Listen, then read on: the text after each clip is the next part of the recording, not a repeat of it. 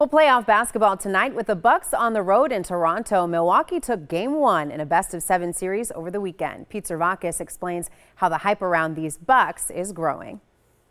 All quiet here at the BMO Harris Bradley Center since tonight's playoff game is on the road. So we went where the action is. Go Bucks! At G's Clippers near MLK and North,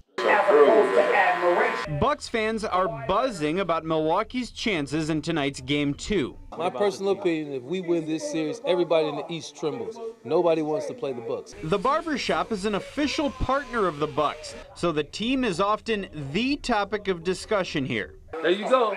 They're talking about the Greek freak now. Owner Gallin G. Smith says a playoff run would get basketball buffs across the country to take notice of his beloved Milwaukee Bucks. It actually puts the Milwaukee Bucks and the city of Milwaukee in the limelight, the forefront, if you will. Tip-off tonight is set for 6 p.m.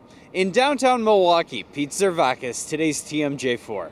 And we're hoping for another win after tonight's matchup. The teams travel to Milwaukee for games at the Bradley Center on Thursday and Saturday.